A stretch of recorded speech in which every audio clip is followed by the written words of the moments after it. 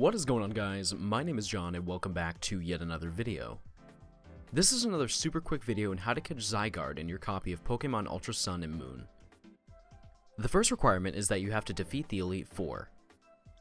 After doing that, fly to Pony Island and head towards Pony Meadow. If you haven't reached this area yet, you will have to battle Dexio, who upon defeat will give you the Mega Bracelet and the Alakazite. Once the cutscene is ended, enter the Pony Meadow. Follow the path up the meadow until you reach the entrance to Resolution Cave. You'll come to an area where you're required to use your Mudsdale Pager. Use it and take the southern path.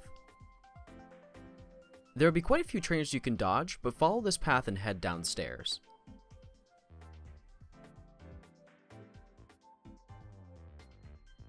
If you played Sun and Moon, this is the area where you catch Guzzlord. Walk all the way to the end and Zygarde will be waiting for you. You can save directly in front of it. I'd like to note that Zygarde is shiny locked and there is still no way to get a shiny version aside from the distribution event a year or so ago.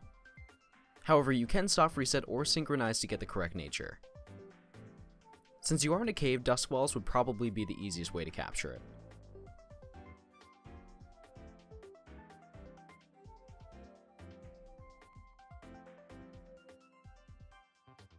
If you liked the video, leave a like as I'll be putting out more content like this very soon. If you have any suggestions for what videos you'd like to see, leave a comment below.